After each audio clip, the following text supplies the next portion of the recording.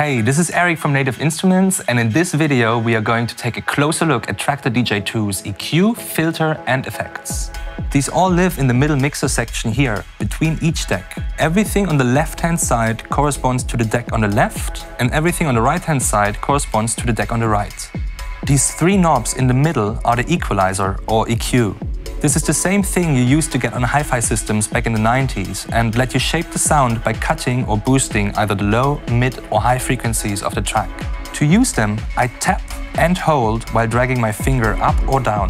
So I could cut the kick and bass drum, boost the hi-hats or middle frequencies like pads, depending on what elements of the track I want to mix with. Double tap to bring the EQ back to the middle so it's no longer affecting the sound of the track. Of course, all tracks are different, so if you can pre-listen in your headphones, it's a good way to get an idea of how your sound is being affected.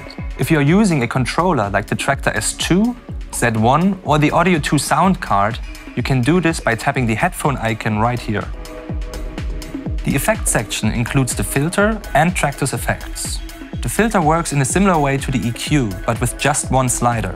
Dragging it down gradually cuts the highs, then the mids, letting only the bass through. Dragging it up does the opposite.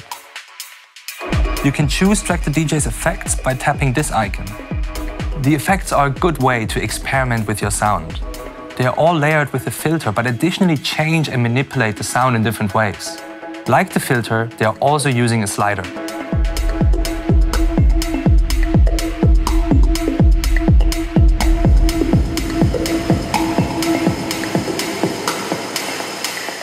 The best thing to do with them is just to play about to get an idea of what works for you and for your mixing and the kind of music you're playing.